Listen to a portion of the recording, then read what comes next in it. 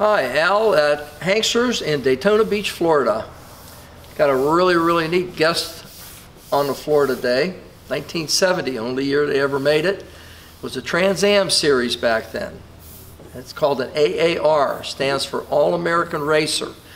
It was actually campaigned by Dan Gurney. That's where it came from, AAR, Dan Gurney. It was the time whenever the Camaros and Mustangs and Mopars, you know, Dodges and Plymouths were out there battling door to door in the Trans Am Racing Series. And this was the one car that Mopar did campaign through 70, 71. It's just a duplicate of the cars that they marketed for that Trans Am series. Very rare car. Fiberglass hood. No springs on the hood. Mopar had a bullet knot to remove them because a lightweight fiberglass hood would tend to curve. And you can notice that this car does not have curvature on the hood because the springs have been removed, and you can prop it up with a stick, whatever you want to hold it up with, to work on the engine compartment, which really doesn't need much because it is a Mopar. But it is a 6-pack 340.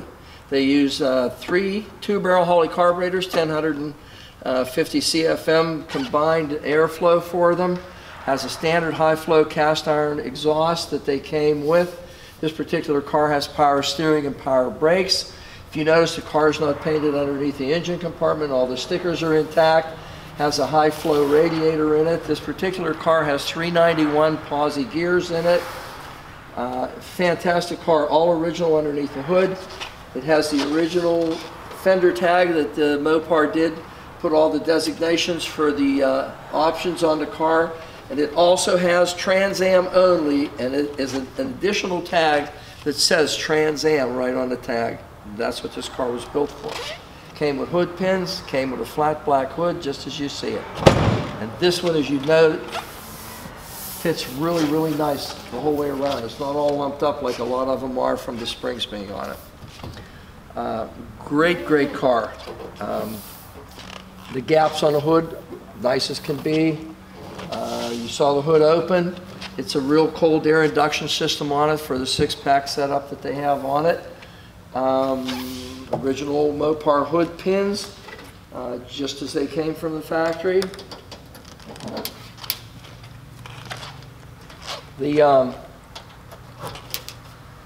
cars had a lot of performance to them. They rated them at 290 horsepower, not even close to what this car's output was. The same as the Chevrolet or the Ford, the Boss 302s. They were all rated at 290 horsepower.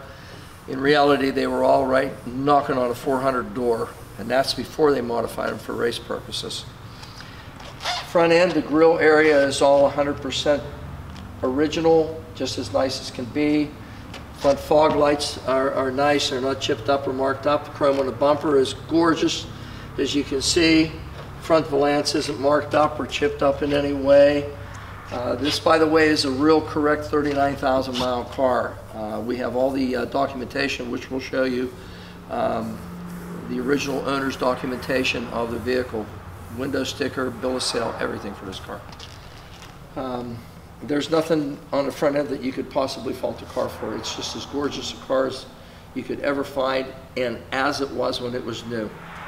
Okay, going down the driver's side of our AAR Cuda, you can see the fitment of the side marker lights are just perfect as can be. This is a correct striping for this particular vehicle. This is the way they came. You didn't get a car stripe delete. It came with the AAR striping on it. 15-inch rally wheels with discs in the front. BFG tires on this particular car. Has an option tinted windshield in it. Original wipers, original arms, everything on this car is as it came from the factory. And this is supposed to be semi-flat black, not gloss black, by the way, from the factory. It's the way they came. And it matches the semi-flat black striping. You notice the way the fender conforms onto the door and the rocker panels. There's no overhang. The fitment is as nice, as straight as possibly can be. The gaps are gorgeous front to back. It's a car that's never been distressed or hurt in any manner, in any way. It's never been bumped or banged or wrecked or compromised in any way. Color keyed mirrors, which are also part of the package. Your window sweeps are all absolutely as they were when they were new. Drip rail molding, no dents, no marks, no chips on the glass anywhere. All the rubbers are nice and soft on the car. Door handles function as they should. Real nice chrome on the door handles. These pipes, by the way, were AAR and Trans Am Challenger only. They came out the side in front of the rear wheels, not out the back like the conventional Cudas and Challengers had them. No marks on the roof. You can't see it from the photos, but this actually is a metallic orange. It does have some metallic in it. It has a real nice pop to it, especially when you see it in the sun. Gorgeous color, absolutely gorgeous. Again, 15-inch rallies in the back, a little wider in the back than in the front. I believe they were 7s in the front, 8s in the back. Center caps are correct, and they're all, the argent finish on them is just the way it should be from the factory. Tinted glass all around in this car. Rear defroster in this car, which is also an option, which you'll see on the window sticker, which we do have all the documentation for the car. Wood grain steering wheel in the car. There's no cracks or chips or marks in it. It does have a Rally instrument cluster also. All the gauges function as they should. Everything in this car works as it should. Absolutely fantastic car. It's a very rare find to find something this original, this nice. Okay, back into the back of the quarter panels, the same as the rest of this car. Just laser straight side marker light. Flush mount as nice as can be. Again, Cuda Aar, All-American Racer, testament to Dan Gurney. Rear spoiler just the way they came from the factory. All the lenses in the rear are nice and clear and not chipped up or discolored or cloudy at all. The plastic is as nice as it was when it was new. Again, the rear valance has no cutouts for the exhaust system. They came out in front of the rear tires on the Trans Am series cars. Bumperettes, fitment of the bumper, the chrome on the bumper and everything you can see is just as nice as can be. There's not a deviation on any of the gaps or any of the fitment of the trim pieces, the chrome, the software around your back end of the semi-flat surface in the back to match the hood and the striping and the spoiler on the car. Great looking car. Hard to see in the video, but because of the spoiler mainly, looking at it from the back, but the fitment of the rear deck lid is just as nice as the hood. It's beautiful. The gaps are nice as can be. Nice and even both sides. Again, the AAR Cuda designation. Side marker light, you can't even feel that it's there. That's how well it fits. Quarter panel, those are the same way. This car is one of those cars that you kind of look to find a fault or a defect in it, and you can't. Again, border panel of the door, look. I mean, it's just as smooth and straight and nice as can be. Windows, all the software on this side, the same as the other side. The car, your seals, everything on it is just as nice as could be. Door panels, seats, carpeting, dash, everything is as nice as can be. Door needs a little drop of oil. Not so many years since it's been used. Just a fantastic looking car. I can't find anything to say that there's a defect. Doors same way, where they go onto the rocker panels and onto the front fender. Look, there's nothing. There's no. You couldn't possibly ask for a production vehicle to have a better fitment than this vehicle does. Looking down both sides, it's literally laser straight. You cannot find a deviation in any of the body panels, in any of the fitment of the panels, panel-to-panel fitment. The car is just as straight and nice as you could possibly ever find one. Back up front to our side marker light there, and it's the same as the other three, just as nice as can be. Very, very rare find to find something of this quality to this degree of perfection. It has all the documentation, which we'll show you. from the day the car was bought up until it was sold to us. The car is just one of a kind to find a low mile, original AAR Cuda in the best color combination that you could possibly have, with all the documentation, perfectly well optioned car. It's just a fantastic vehicle. We have it here at HANKSTERS. I'm surprised it hasn't sold in the last couple days. This car's that nice. It's one of those cars that anyone that looks at this car, anyone that has an interest in a real collectible piece of American automotive racing history really needs to look at this car. They really do.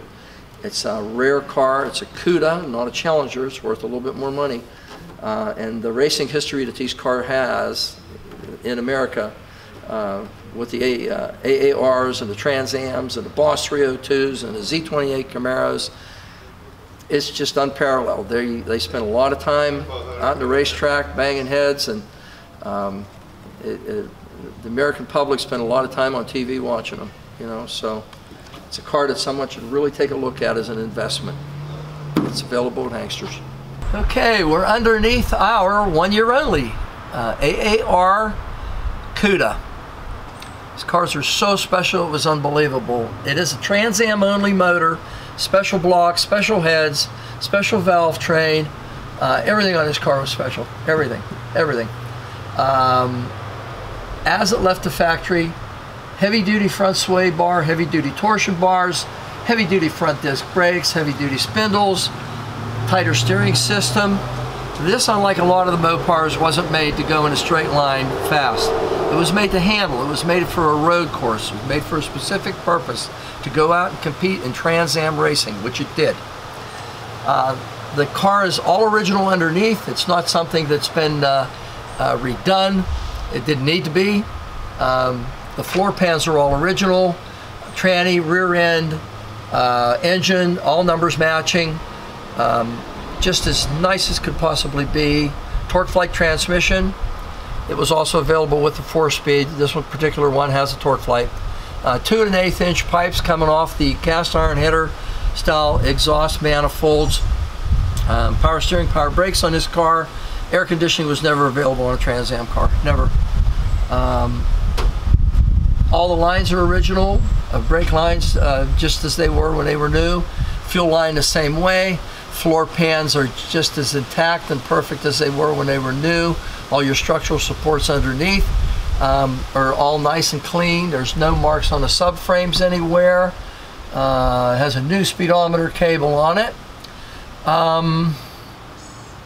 The car is just the way it left the factory in 1970. And we're moving back through it, and I don't see anything any different toward the back than we just went over in the front. This car is as it left the factory new in 1970. Okay, going back further in the car, the rear floor pans, same as the front, untouched as they were installed from the factory by their Chrysler Corporation. No one's messed with anything. Heavy-duty torque boxes for the leaf springs in the rear. Reverse flow mufflers, Trans Am series cars only. Exhaust went into the muffler, came right back out toward the front and out the sides in front of the rear wheels.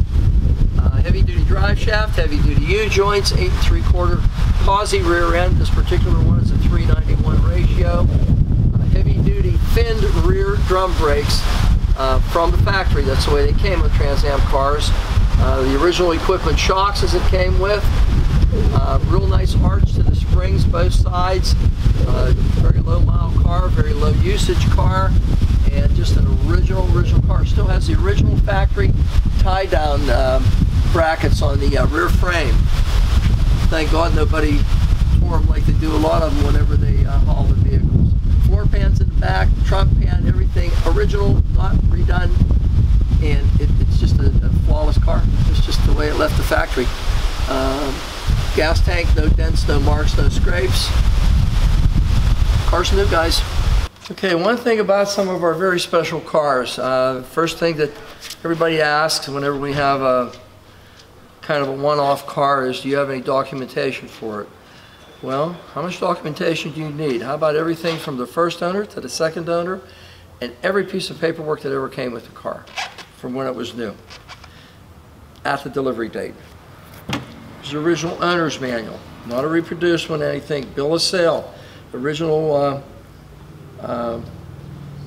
registration card, receipts for the car, original pictures of the car way back when, registration cards up through the years. We have the original window sticker. Here's a copy of the original window sticker. All the documentation on the car itself. Not one build sheet, two build sheets. There's one, here's the second one. It has a complete Govier report. There's a third one. I take that back. We have three, not just two, but three. There's the original vehicle sales order, buyer's order from when it was purchased brand spanking new. All the owners are listed in our paperwork. Here's a complete Govier report with the serial numbers broke down on the car. Again, the documentation for the owners of the vehicle, Plymouth supplement to the AAR car, breakdown of all the codes on your fender tag telling you the options of the car. There's the original window sticker of the car, copy of a build sheet. There's a copy of the original registration or bill of sale for the car, and again another Govier report. It's in the Chrysler registry. Any paperwork that you would want to document this car as an authentic, numbers correct AAR Cuda, we have. It's all here, everything. This car is totally documented from day one up until now. You got one of one. There can't be another one with this much paperwork in this color combination with these options available. And you can buy it at HANKSTERS. We got the only one.